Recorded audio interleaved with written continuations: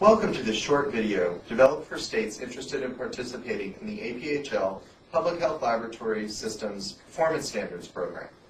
I'm Scott Becker, and I'm privileged to serve as APHL's Executive Director. We appreciate your interest and investment in participating in this program. The launch of the Public Health Laboratory Systems Performance Standard Assessment Program culminates 3 years of work by APHL. The state public health laboratories are among the first in the state public health system to develop performance standards. This program provides a user-friendly process for assessing performance, brings together system partners, and engages them in discussions of key issues.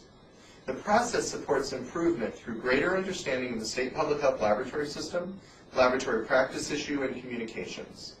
Quality systems are our best defense against health threats from pandemics, terrorism, foodborne disease outbreaks, and other public health threats and emergencies. Through this process, we're measuring against a gold standard, not a set of minimum expectations. The assessment addresses the whole system, not only our own sphere of control and practice.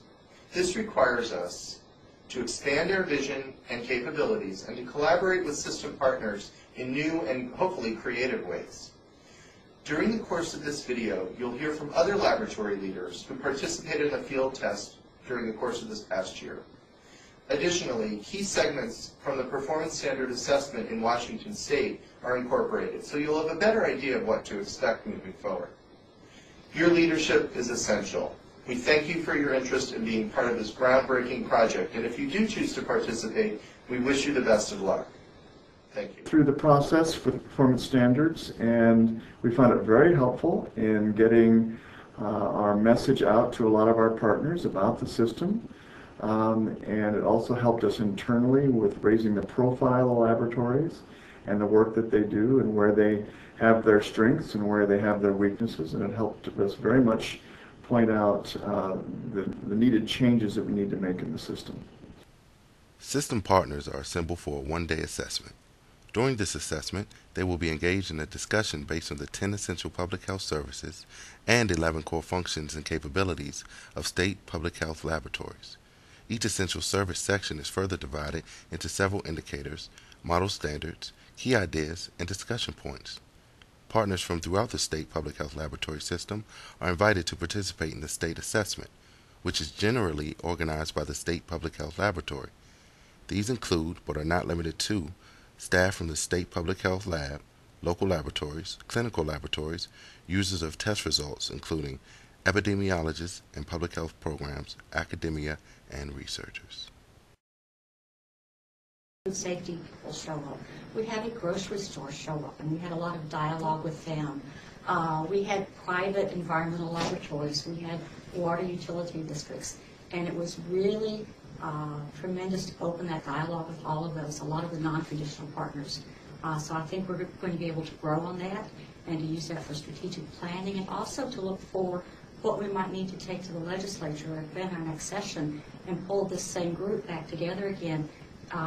Look at what we came up with this time and help use that to take that to the legislature for what's needed to improve our entire system. This is a visual representation of the state public health laboratory system.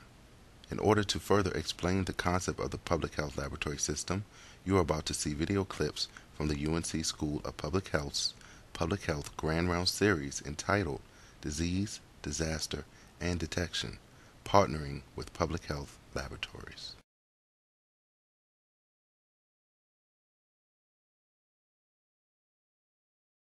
My vision is that we really truly have an integrated public-private laboratory system. And I think that that is really essential for what we need to accomplish today and what we're capable of accomplishing today because of the technology that we now have. I vision a very, very close partnership between the public laboratories and the private laboratories. And it's not a partnership that we're doing the same thing, but rather they have a very important role, they being the private laboratories, and we have a very important role, the public laboratories. And together, there's synergism. We're going to get the job done a lot faster, a lot more effectively, and we're going to all be in the business of protecting the public's health. Emphasize the need for leadership at many levels, state, federal, and local to provide support for what is now commonly recognized as a national need, namely the development of a national network of integrated public health and clinical laboratories. I cannot overemphasize that only when these partnerships have been developed in all our states will we have the system that is rapidly responsive to any developing public health threat. Next, we'll have a look at how a typical assessment takes place. Participants are divided into small groups, each led by a separate facilitator. Following this process, all 10 essential services are able to be covered in the same day. There are a series of points of discussion. Let's look at them as a group and then discuss them as a group. Participants discuss key points for each essential service. The doctor's office lab. The first thing I think about, when I go over a series of questions like this, is okay.